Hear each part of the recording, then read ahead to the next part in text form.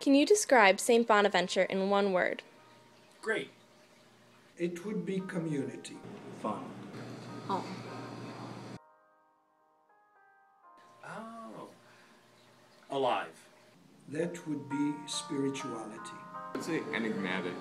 Great wisdom. He's charitable. Or no, actually loving. That's it.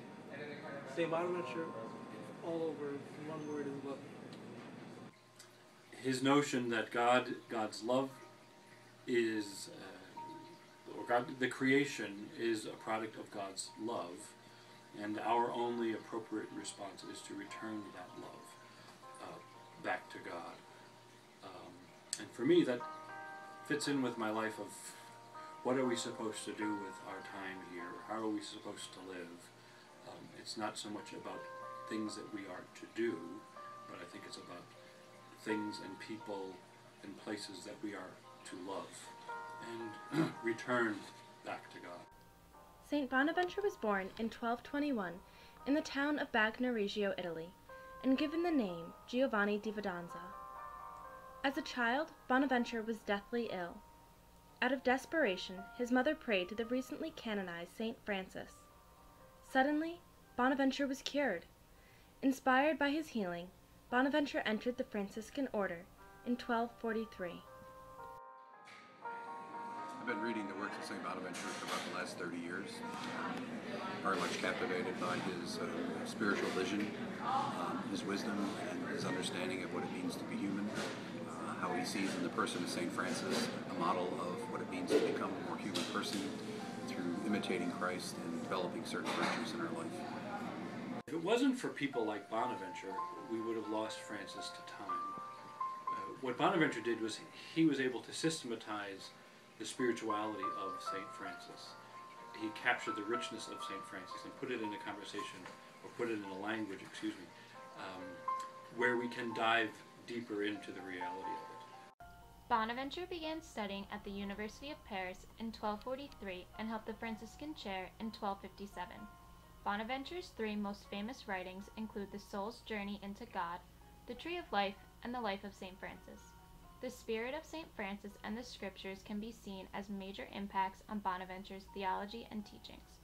Bonaventure thought of Christ as the one true master who offers humans knowledge that begins in faith, is developed through understanding, and is perfected by union with God. He helps steer the Franciscan order on a more moderate and intellectual course. Different sort of thinker.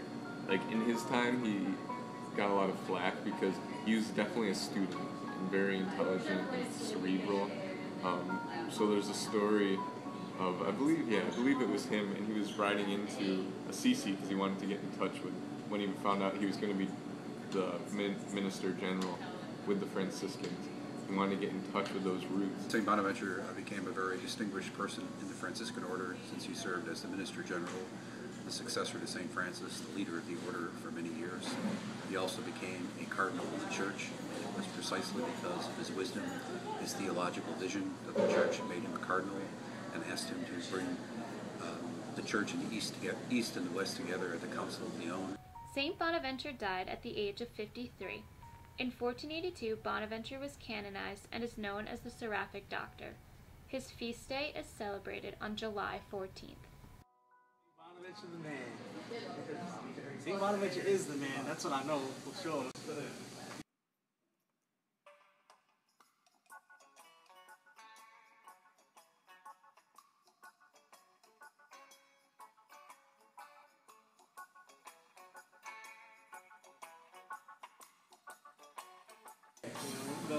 St. Francis was a Franciscan friar. He started the Franciscan friarship. Sweet. Okay, I'm ready.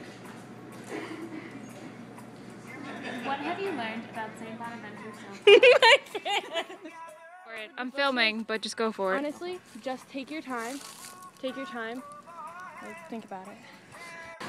No shave November. What would Bonaventure do? Be prayerful, be holy. Maybe not that. Founded the school, yeah. Yeah, no. You didn't found the school? Who founded? Oh, that's bad. Philosophy class. We studied philosophy. Or we studied. I just recently heard, a little birdie came from the sky. You know the birds that talk to Francis? Pretty sure Bonaventure said that too.